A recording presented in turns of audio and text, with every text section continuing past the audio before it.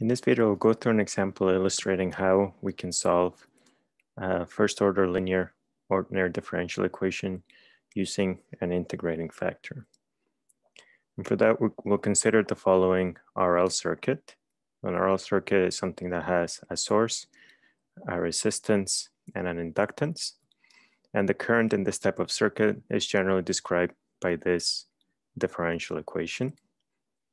So remember, the inductance acts as your inertia in the system, so it resists change, just like mass does in a mechanical system. And the resistance acts as a damping term. And finally, your force is kind of like your voltage in a circuit. And what you'll notice is this isn't quite in our general form for a first order linear ODE. So in general, you have a derivative term all by itself, a term that could be a function of whatever you're differentiating your variable by. So in this case, it's x. In the circuit, that variable is t. And the current depends on time. And then this is equal in general to some function of this variable that you're differentiating by. And again, in this case, it's x. In our particular example, this is now, the variable is now time. So we want to put this in exactly this form. So we need to get rid of this L. And we do that by dividing both sides by L to get this.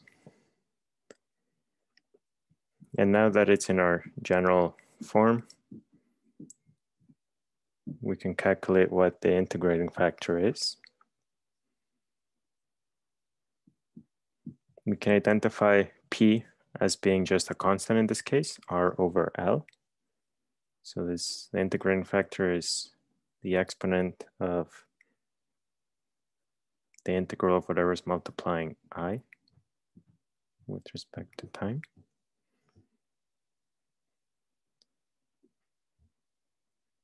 And this is just another way of writing e to the power of something, writing out exp.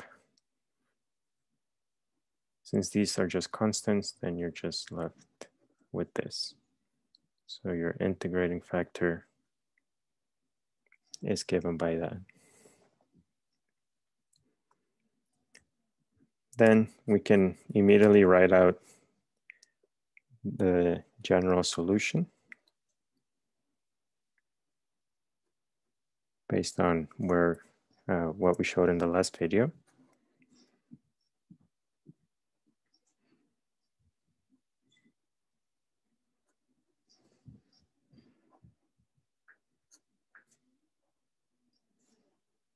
Plus a constant. So this is 1 over the integrating factor. This is our integrating factor. This is positive. And this is integrated with respect to whatever term is on the right-hand side. In this case, Vt over L. And we have to add an integration constant to that.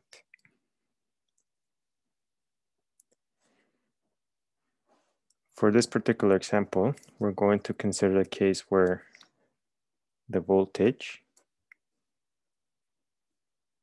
varies as a sinusoid with some frequency omega and amplitude V naught.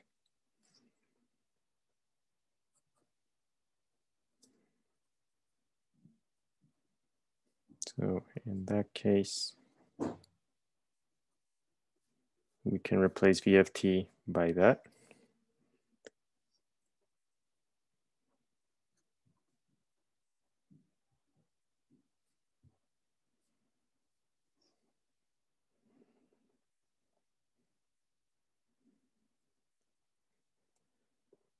And then I won't go through the details of performing this integration. You can do that by expressing sign in terms of complex exponentials.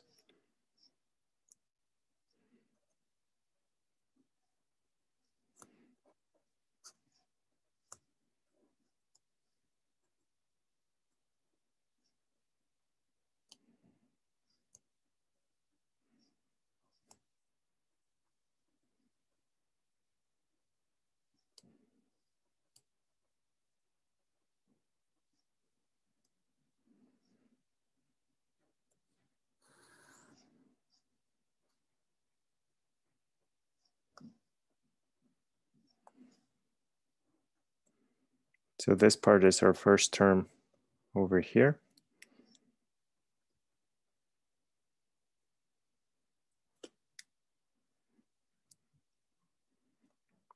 And then the second term is just this integration constant multiplied by this factor over here. This is what we have. This is R over L. This is also an L.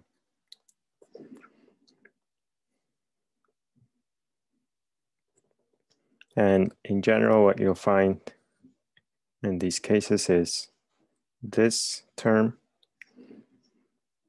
is the solution to what's known as the homogeneous ODE. So the homogeneous ODE is the case where this is equal to 0 over here.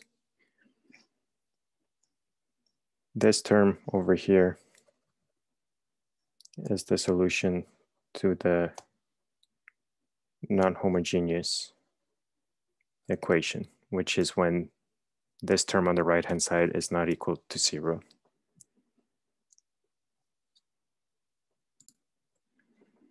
Now to find a particular value of C, we need an initial condition. So we need to know what the current was. For example, at the beginning of our observation of the circuit, which we'll set to time equals to 0.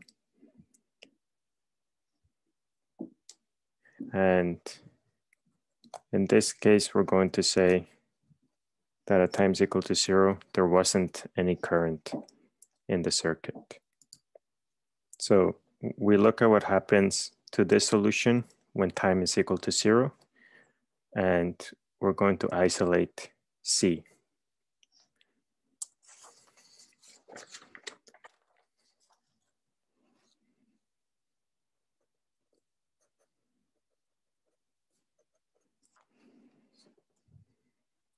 Okay, so for this initial condition, the solution to our differential equation becomes the following.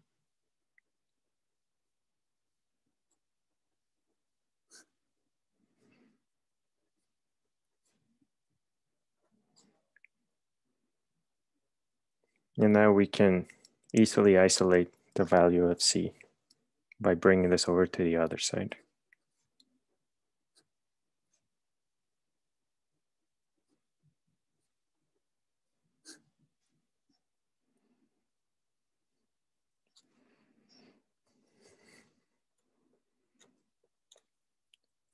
So for this particular initial condition, we have the complete solution describing the behavior of the current in this circuit.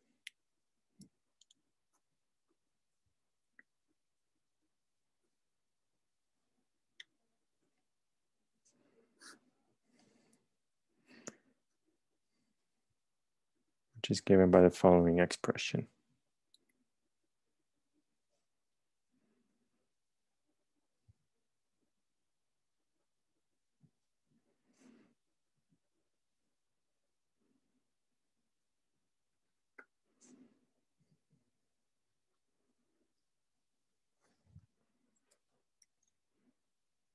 So this equation fully describes how the current is going to behave as a function of time in this circuit. You'll notice that it will continue to oscillate for indefinitely. There's no term that will eventually kill these two terms.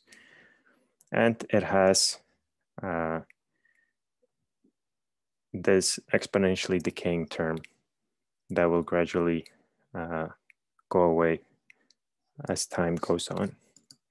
So this term represents what's called a transient solution. In the particularities of this example, it will be transient currents, which eventually die out as time goes on. So to illustrate this more concretely, for this differential equation with these initial conditions, this is what the solution looks like in its full form. So you see that will continue to oscillate because of our two sinusoidal terms. And you also see that it has an exponentially decaying part shown by the dashed red line, which eventually dies out completely, and you're only left with the oscillations. This was with these particular values for the peak voltage, resistance, inductance, and the frequency of the voltage. So this video showed how to solve the first order linear ODE using integrating factors. And this concludes our exploration of first order differential equations. In the next video, we'll begin looking at second order differential equations with constant coefficients.